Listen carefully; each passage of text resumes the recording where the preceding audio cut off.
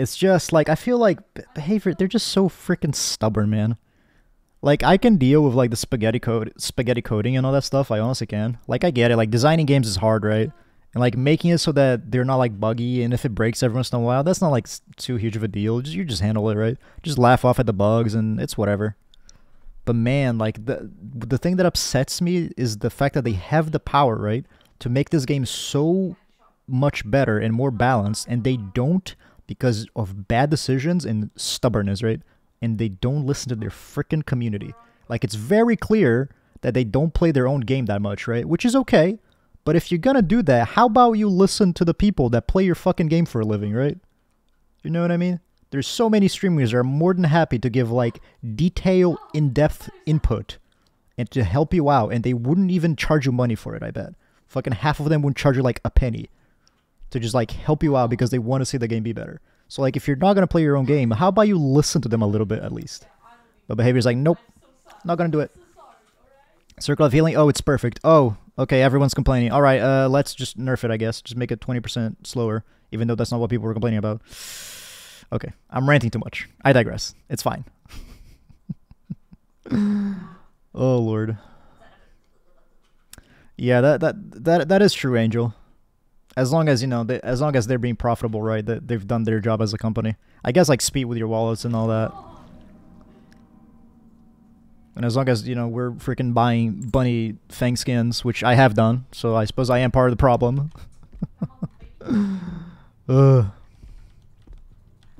Yeah, Thor's pretty busted. Like, I would, you know, I only allow Chad to do it once a day. Like, I feel like, because, like, camping is another mechanic, right, that I would say. Oh my lord, this woman just fucking teleported me to the Shadow Realm. Holy crap, she was like, she like reached over my head with her like really long freaking Mrs. Incredible arms and just pulled the pallet in my face and teleported me backwards. I didn't even know why I tried to pull a tentacle there. Oh, so we're in RPD, so this is gonna be a bit of an unfortunate one. But yeah, but like speaking of camping, right, and like Basement Bubba and all that stuff, they already have a Pyramid Head in the game, right? And there's already his cages where if you camp the cages, the freaking it like sends the survivor to a different spot on the map. Like, why not do that with hooks, you know? Just be like, oh, because the whole lore of the game, right, is the entity wants to be entertained by the killer killing the survivors. So why not be like, oh guys, well, the entity doesn't like it when the killer camps the survivor, right? Because that's boring for the entity to watch. This woman just fucking dropped 3 pallets on my face. Back to back to back against the nemesis. But okay. It happens. It's like, why not have a mechanic, right, where it's like, oh, if you camp somebody, just the exact same thing as a Pyramid Head, but with the hooks instead, and just be like, dude, this girl's actually gonna get away because this map is fucking anus. I hate RPD. Oh man. Yeah, so it's just so weird because like they already have the thing coded in the game. They just have to like change it a little bit, right? And it would like make perfect sense lore-wise. Because like you even get, you know, like if you camp and shit and get 4 kills, you get like, oh, entity displeased. So like clearly, you know, the entity doesn't like it when people camp because it's boring for the entity to watch, and that's the whole thing with the lore. So like it would make perfect sense. Okay, this is good actually. It's a bit of a scourge hook for us. But they're too freaking stubborn to do it, so hey. She did stun me twice, that is true, Angel. So maybe she, oh dude, maybe she has like an archive or something, right? And she's like totally okay getting blasted if she gets some stuns out of it. Tier 2, let's go. But I've been like, fuck, I just been ranting, dude. Sorry about that. I just been ranting so hard. Oh my lord. That I am gonna miss the freaking tentacle. Like I've been not actually paying attention to my surroundings, so I don't even know what the fuck is going on too much. We seem to be doing well. We have a good progress with our tiers as nemesis, and they've only done 1 gen, and they don't seem to have a ton of progress in other gens. So we seem to be doing alright for the most part. That girl fucking made some fucking... Oh my lord, she's far away. Jesus. Da-da-da. Yeah, I'm sure that, you know, like, if they add... Because I feel like the game does have hella spaghetti code, and if they, like, add something... you know, it breaks something else. But like, I don't think it's such a huge deal personally. You kind of messed up, lady. Huh? I bet you I hit the edge of the desk. Unfortunate. Like, I don't feel like it's such a huge deal if they just kind of, you know, have to like release something and it's like broken initially and then they need to have a bit of a hot fix. It's like, eh. It's all good. To like explode on Twitch? Explode as in what sense? Like in anger? Or like get really big? I'm also, you know, hopefully looking forward to that. Looking forward that it happens at all, right? But hey, we can hope. Not IRL. Okay. Yeah, I'm hoping that I will also not explode in real life. That would be quite nice if that was, you know, the route that my life ended up taking. These people are just like feeding me with these pallet hits, but hey, I'll take it. On a map like this, I need all the help I can get. It reminds me of World of Tanks. So I guess World of Tanks also has that issue, Angel. I see, huh? I feel like, what are games that like have this issue? I feel like it's kind of like a somewhat common thing, right? It's not like super rare for the developers to be a bit, you know, like stubborn, hard-headed, whatever you want to call it. Not listen to their community as much as they do. I feel like For Honor was like that for a bit as well. I guess I never got into World of Tanks, but it's unfortunate to see that it's as widespread as that.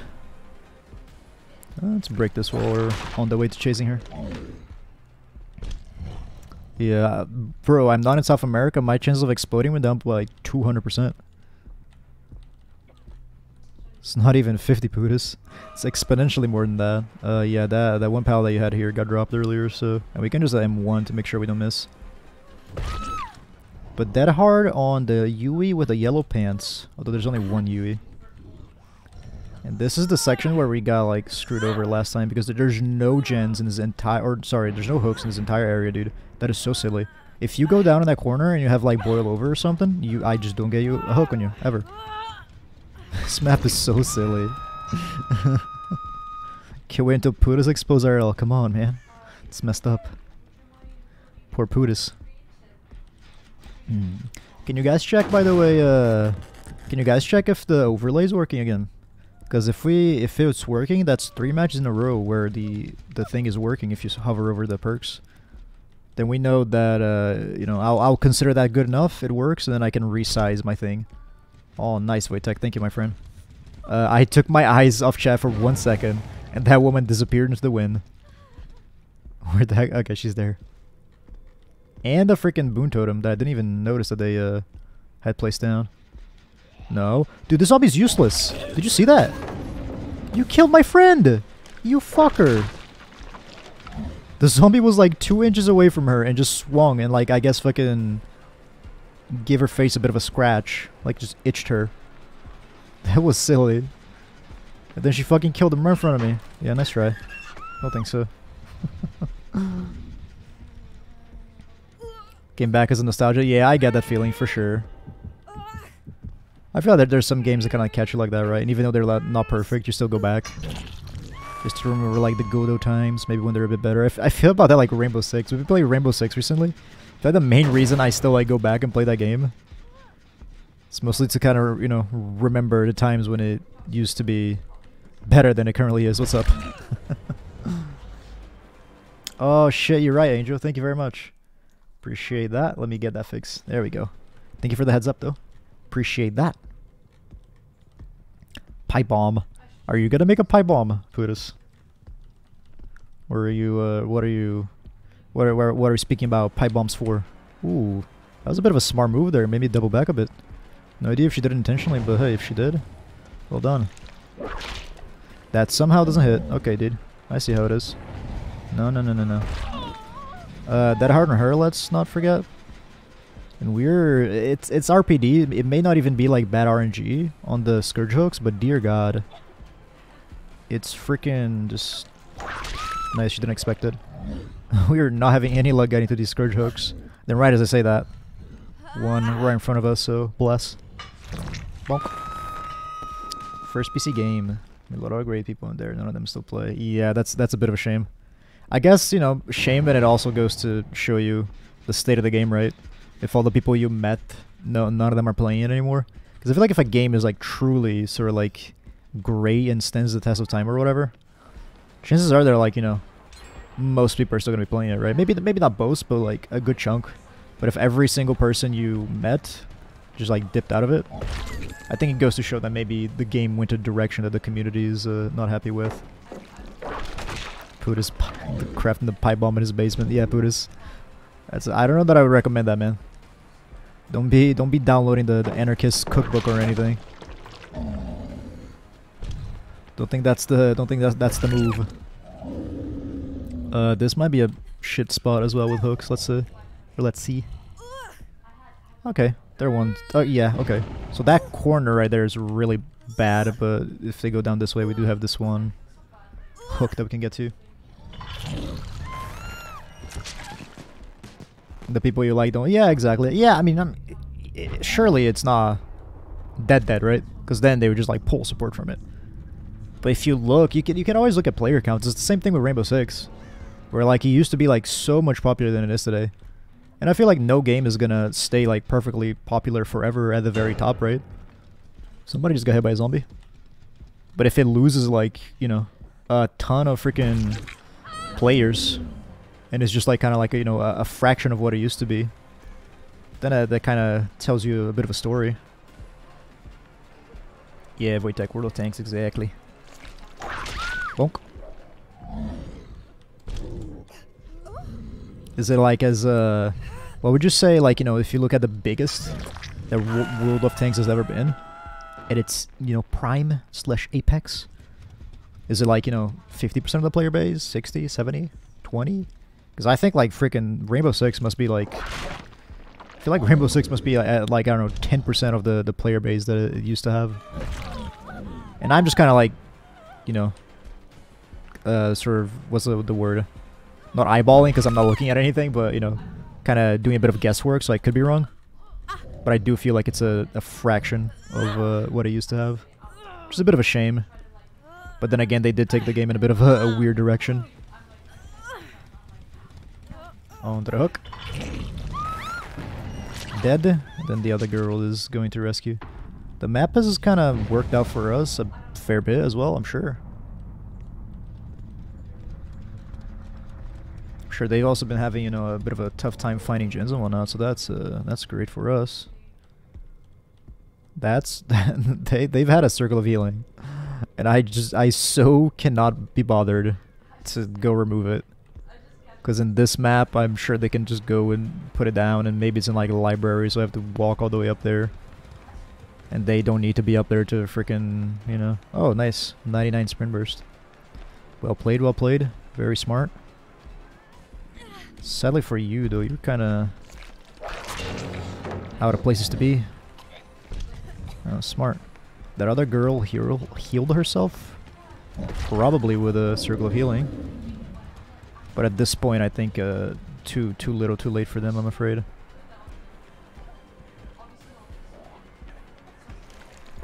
Bonk. That tier 3 reach, allowing us to get that hit there. And both of them are dead on hook. This Scourge hook here can give us a bit of information. That's nice. If the other girl is on okay, every single gen is at 0% progress. I think it's pretty safe to say that they're in a bit of a rough spot the time being. We can look to see if the... Okay, so it's down here. That's great for us. They can still, you know, get use of it upstairs. So it's still really powerful. Circle of Healing is super powerful in any map that has multiple levels. But on this one in particular, it's like the most powerful. Because if they manage to... Is that scratch marks there? No, it's just the map.